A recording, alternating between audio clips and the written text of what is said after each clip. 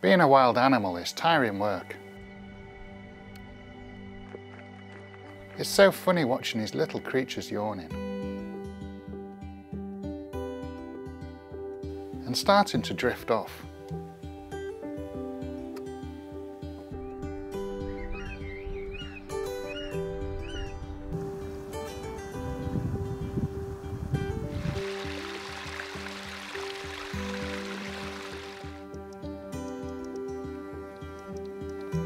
Some, like these rescue hedgehogs, need me to put them to bed.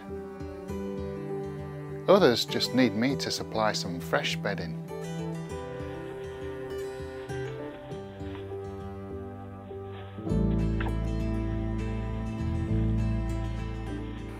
But some animals have no trouble falling asleep.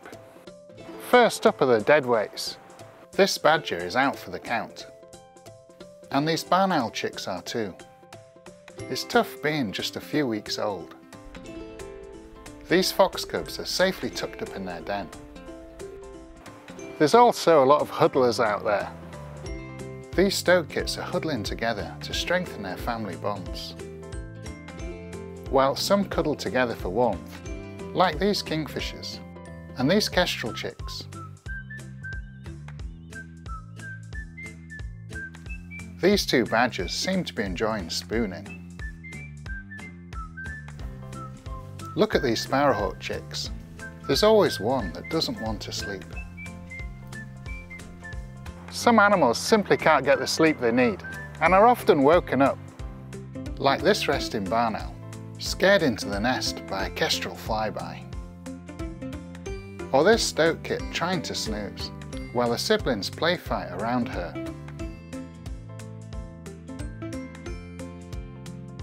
And this barn owl mother that keeps getting woken up by a very needy chick.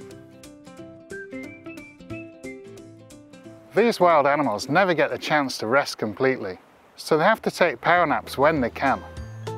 This kestrel is catching 40 winks, whilst this tawny owl is sleeping on duty. It's easy to nap as a grizzly bear cub when your mum's standing by. And even little owls enjoy a nap in the sun.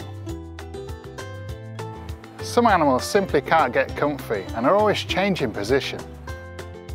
My rescue weasel, Domino, is still trying to figure out his favourite sleeping position before he's released back into the wild.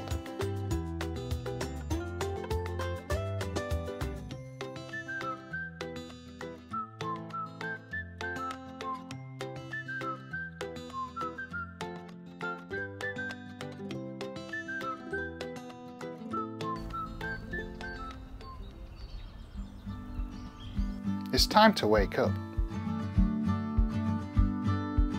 But this badger wants 5 more minutes. These kingfishers soon wake up for food.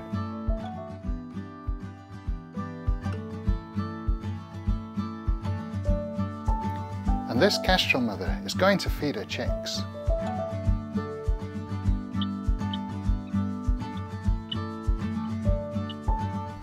I always love to get out at sunrise and watch the wildlife start their day, after they've had a good rest.